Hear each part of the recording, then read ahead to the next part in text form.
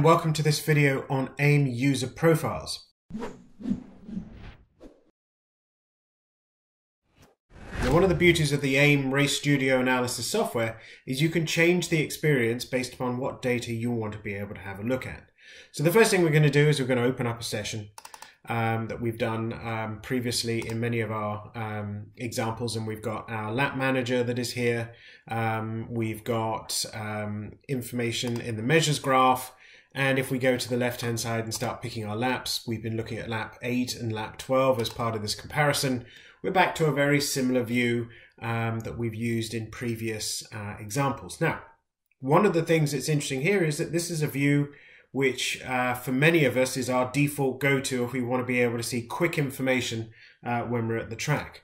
So one of the things that we can do is, always keep this view for ourselves so that we can always refer back to it, even if we change up and look at different variables that we're going to look at today.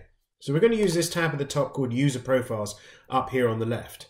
And based upon this view we have here, we can name this anything we like. So today, I'm going to call this basically the basic setup. And you can see in typing in there, it says new user profile with all the current settings. Absolutely, that's what I want to be able to do. I'm going to click there and it's created this for me. Now, right now, that's just a reference point and it's now logged as to saying this is the view that I want to be able to have. But one of the things that we've looked at is graphs and, let's say, the GPS position on track as well. And that's one of the key areas that people like to look at as they assess their performance. And so I'm going to go up to the top again. I'm going to click on GPS, and that's going to open up this tab down here. So typically, so far in our analysis, we've either said this is what the measures graph looks like, or this is what the GPS looks like. But what we can actually do is we can have both of these on the screen at the same time. Now, word of caution, this does fill up the screen real estate, and so you don't want too much because then the graphs or the maps may get arguably too small depending on the size of your laptop or the screen you're using. But the larger your reference screen that you're looking at, the better opportunity you have of being able to line up interesting information. So I find the easiest way to do this is to actually click up here and size the windows. Now you can see that having previously worked in this scenario before, it's actually moved the tiles around for me, but I can put these anywhere I like based on what I want to be able to see. So for the purposes of today's scenario, what I'm going to do is I'm going to move them around slightly differently. So the first thing I'm going to do is I want some space. So I'm going to click on the space bar to get rid of the measures bar on the left hand side. The next thing I'm going to do is I'm going to move the map over to the right hand side over here, and I'm going to move the measures graph here to the left hand side. And so now I've got both of these screens together. So what I can now do is I can compare the data together. So for example, if we wanted to have a look at this performance in turn 1, I can also zoom in to turn 1 at the same time and be able to look at that particular set of data that is here. Interestingly enough, the other thing that happens is that the cursor follows the map as you go around the track, so you can see at which points your graph is referring to on the actual track itself. And so a lot of advantages in terms of creating this layout, but we want to be able to always be able to go back to this. And so I'm going to hit the space bar again, and that's going to open it up. Now it shrunk the map for a while, but if I hit the space bar again, it just goes away. And what I'm going to do is I'm going to come up here, I'm going to click on this button here for create a new user profile, and I'm going to say here graphs and map. New user profile again with the current settings. I want a new one. I don't just want to create an empty one that I keep saving as I go. I want to have one saved in terms of the view I'm looking at here, and I'm going to click on OK. Now I've got two user profiles that are available to me. I can assess the data this way if I want to be able to do it, and I could do this with all other of the windows and the tabs that we have. I think personally this is one of the easiest views to be able to have a look at, but at the same time, if you wanted to be able to bring in variables such as the channels report or additional information about the vehicle, lots of information can be added at the same time. But for the purposes of today's demonstration, we're just going to use these two. If I hit the space bar again, first thing I can do is to be able to say, well, hold on a second, I want that quick view, I want that graph view.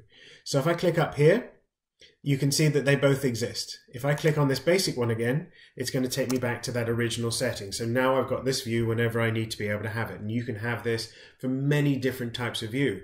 Oftentimes, especially if you're capturing a lot of channels, let's say you've got a lot of vehicle channels where you're looking at setup or engine temps or variables such as suspension, you may want to have a view set up for the vehicle and then have a separate view set up for the driver. All sorts of different types of scenario. But in this case, I'm going to hit the spacebar again. You don't have to do this spacebar thing, for example. I'm just doing it for the purposes of screen real estate and this demonstration.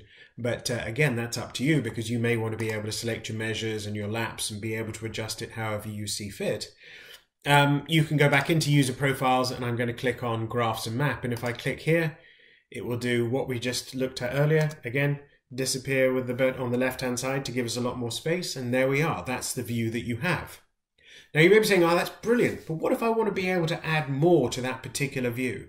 So again, depending on the view you want to be able to use, that's totally up to you and something that you can do in the software. So I'm going to go back to the basic view.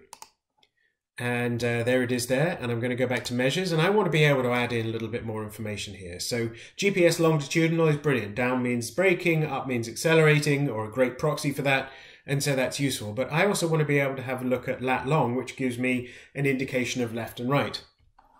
So I'm going to add that in. You can see it adds that chart into the overall view that is here, which is great, but I want this as part of my basic setup. So I'm going to go back to my user profiles.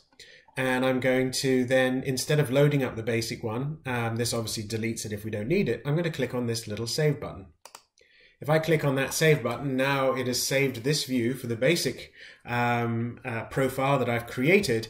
And now if I toggle between the two, if I want to go to graphs and maps, I'm going to see this view, which just has the speed, the GPS longitudinal, the time distance, and the graph on the right-hand side.